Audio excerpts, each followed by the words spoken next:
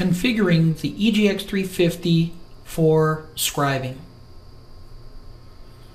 On the handy panel, want to press the menu key until you see the Home, View, Z1, Z0, Z2 menu. Move the cursor to View and press Enter. Once the machine stops, we want to go ahead and open the cover, and we want to install the supplied AS10 sheet to the lower left corner of the engraving table.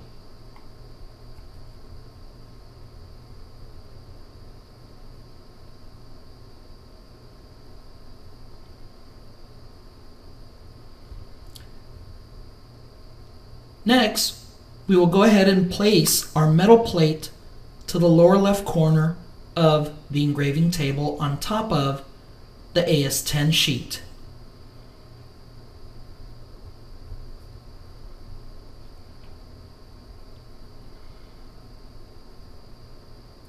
At this point, we'll close the cover and move the cursor to the home position and press the Enter key. The spindle will move to the lower left corner of the machine. At this point, press the menu key until you see the X, Y, Z, and spindle speed menu. Again, we'll open the cover, and using the Z minus key, we want to lower the spindle until it is just above the lower left corner of our material, approximately an 1/8 inch to a 1/4 inch. Then, using the arrow keys, we want to move the spindle over the corner of the material. The center of the nose cone should be over the lower left corner of the material. Press XY origin set and press the Enter key to place the brackets around the value. This sets your home position.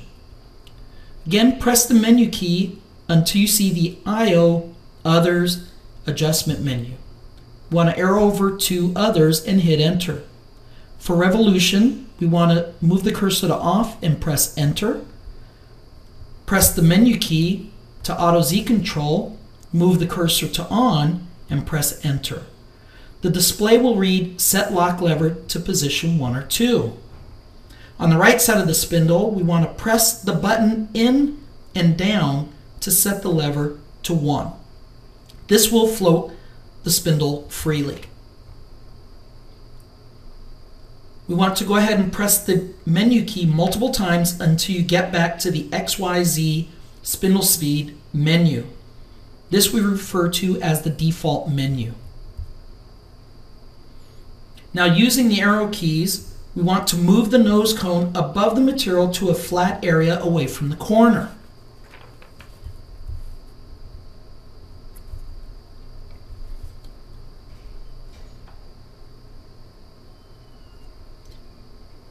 At this point, we are going to prepare our optional Diamond Scribe tool.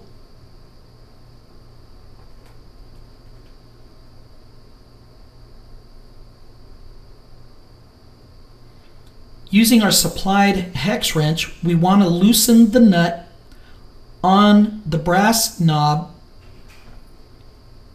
and we will insert the optional Diamond Scribe tool from the top until it touches the material.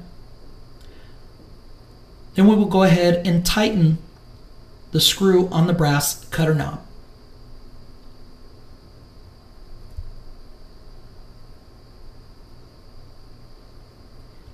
To verify our configuration, we want to press the Z plus key to raise the tool.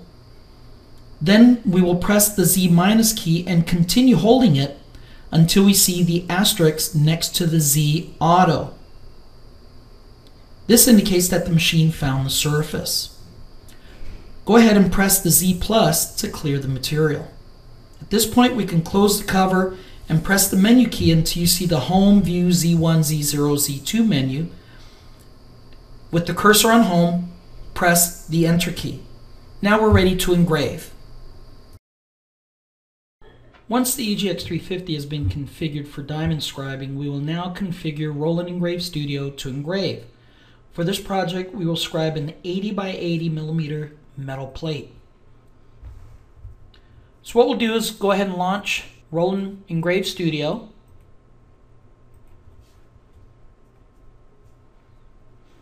Once we have Engrave Studio launched, we need to click on Machines and ensure that the EGX-350 is selected.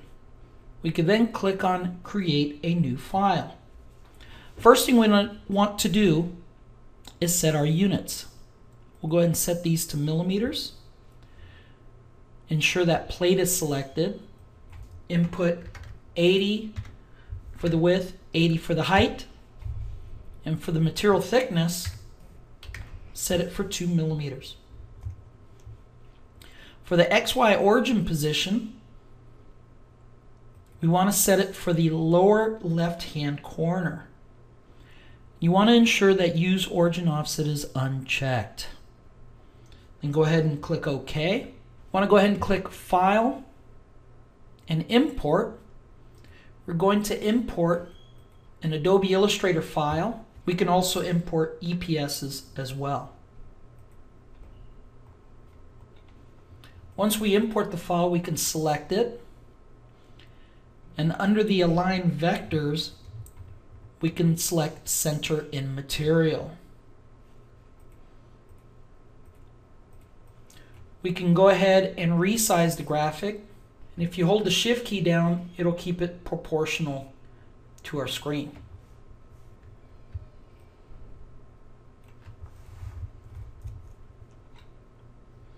We can add in text if we want as well.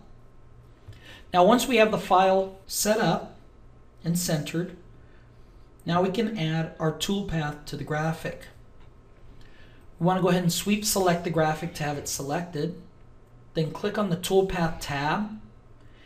And to thumbnail it, you can click on the little thumbtack here to pin it to our screen.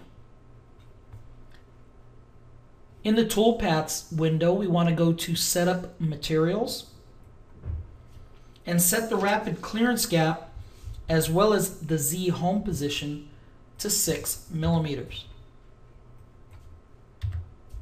And click OK. We will then click on the Quick Engraving Toolpaths. Under Tool, we want to click on Select. For this job, we are using the Diamond 1/8 inch 120 degree engraving tool. For the line width, we want to ensure that the line width is 0.005 and that the step over is 0.0025. Under the feeds and speeds, we can click the drop down and select millimeters per second. We can set the feed rate to between 40 and 50 millimeters per second. For the plunge rate, we can set this to the maximum value of 30. Click Apply and click OK. For the depth and pressure, we can specify 1 millimeter. Even though the machine is set for Auto Z control, the software itself must have a value associated to the depth in order to be able to generate the actual tool path for the file. Now, for this particular job, we're going to do a fill, and we're going to do a hatch fill, and I'm going to set the fill angle for 135 degrees. You can actually play with this setting to get something that you really like, but 135 seems to work pretty well. We can give the tool path a name. We can call it fill, for instance. This is very useful, especially if you're using multiple tool paths. We'll go ahead and click Calculate to calculate the tool path, and if we zoom in on it, you can actually see the tool path itself. Once completed, we can go ahead and click Output Toolpath to output the file to the engraver.